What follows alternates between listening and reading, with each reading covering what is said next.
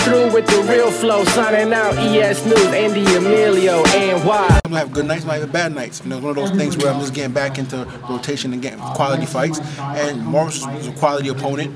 Nobody wanted to fight him. Dylan White didn't want to fight him.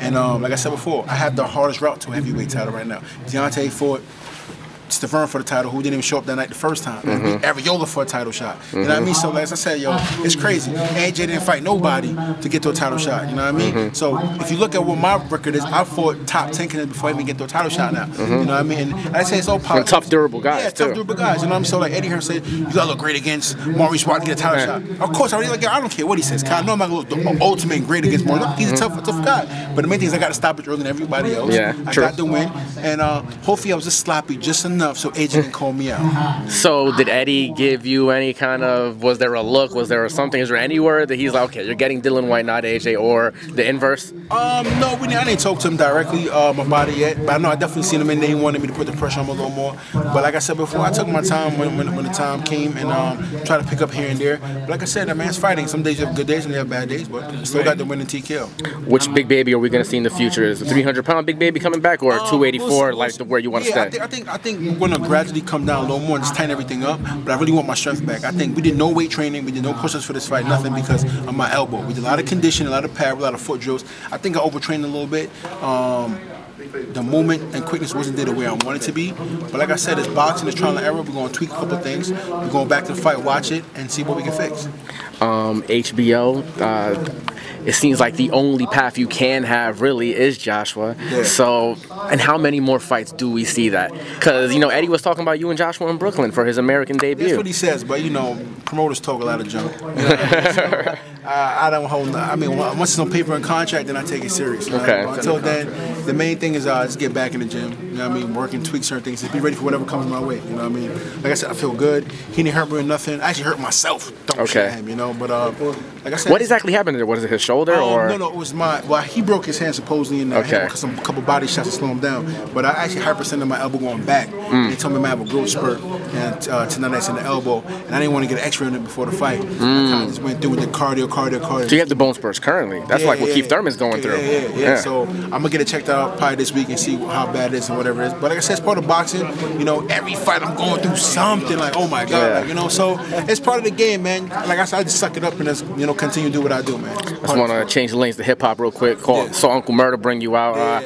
How that connection happened? I know it's all Brooklyn, but yeah. But anyway, you know, DJ Self was like my brother. You know what I mean? So I know him when I just started like boxing years ago through one of my mentors from the neighborhood named Big Just, and he put us in connection way back when, and he's always been a big supporter. Then I met Uncle Murder, and I met Mano, and I met 50. I met a bunch of rappers, man. So you know, as I get bigger, you know, they say, yo, man, I call them to come help me, and they come out, man. They come out, man. So it's a Brooklyn thing, man, and it's a New York thing. So I can't get mad, man. Speaking of which, how would you rate, you know, as unbiased as you can be, Jacob's performance? Was it subpar? Was it good? Was he sharp? I didn't see every round, but I know Jacobs can always do better. You know what I mean? Like I could do better. You know what I mean? So, but he did what he had to do. Like I said, sometimes we're not gonna have great nights all the time. I don't think it was Jacob's best performance. All right. And which is good. Cause I know how good Jacob is. Yeah. So we all have off nights, which is all good. I had an off night, but we both got the win. We go back to the drawing board and we fix. Like this is boxing. You know, ain't nothing like it in the world. You know what I mean? It's not football. It's not soccer where somebody's gonna jump in and going for you. You know what I mean? So you gotta kind of like switch on a turn and try to adjust in it. You know what I mean? So, like I said, I had fun. I got some good rounds in, and I stopped them earlier than anybody else. So, from all the other middleweights out there, you got Charlo and Andrade up there now.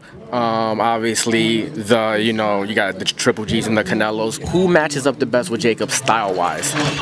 Just for an exciting fight. I think definitely Canelo. I think okay. Paulie told me the same thing. Yeah, I think he's in the run for the big money fights.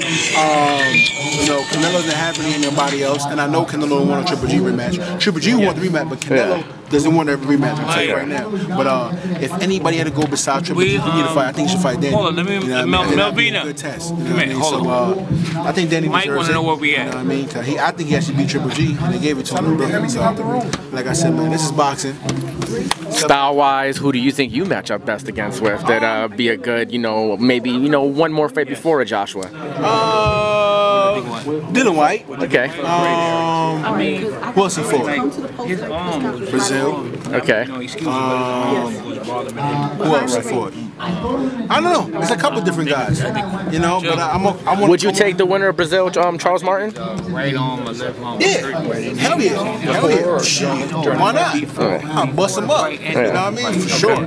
But like I said, the main thing is going back to the drawing board. Fix what I did wrong in this fight. I think everybody, you know, AJ didn't look good in his last fight. Deontay for the person didn't want to fight. Yeah. I didn't look too great, but I still got to stop it. You know what I mean? So like I said, it's boxing, man. Like I said, I had fun, and it was an awkward guy. This took me a while to warm up, you know, going through a couple injuries. But like I said, man, I take a slap and win with a good loss anyway. Yeah. I mean, it's back to the drawing board, man. Yeah. It's boxing, baby. You're not gonna have good nights every day. You know? So I'm happy. It is what it is. But back to work. Big baby, can you give yourself a grade? A, B? What do you give yourself, man? I give myself a F. An F. F. Whoa. Because it was just didn't start the right way I wanted to. You know, the body didn't feel 100%. Is it your arm, pal? Yeah, left or right? man. Which arm? Left arm was the main thing that was hurting me, and just the footwork was just off tonight. You know, like it didn't come together where I wanted to. It took a while for me to really just wake the body up and get it moving. You know, going through some injuries in training camp. Actually, training camp was rough. You said camp was rough. Yeah. You weren't able to say what it was. Yeah, man. Yeah, what was it, man? What was hurting you? The elbow. Okay. And, I think the elbow was the main thing. We had a couple. I did some sprints, tweaked my ankle a little bit, but I think the elbow was the main factor because I couldn't do no weights, no push-ups. I couldn't do like anything that was strengthening wise. It was mostly just cardio. And I think I kind of burned myself out towards the end. I do like cardio for like an hour straight, the different kind of circuits. So I think I kind of pushed a little bit too much to just try to drop the weight, to kind of please the media a little bit, to try to drop the weight. And like I know better, like I know my body, I know myself. So you know I'm gonna go back. You feel better, 10 pounds bigger? Yeah, actually. You do. I mean, look at my fight. You guys can see my last fight. My performance was a lot better in my last fight compared to this fight. You know what I mean? Because I kind of got sucked in by the media.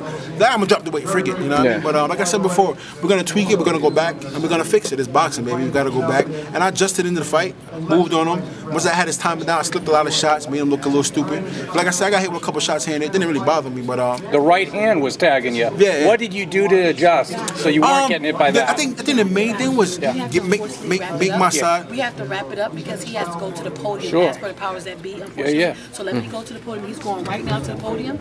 So let me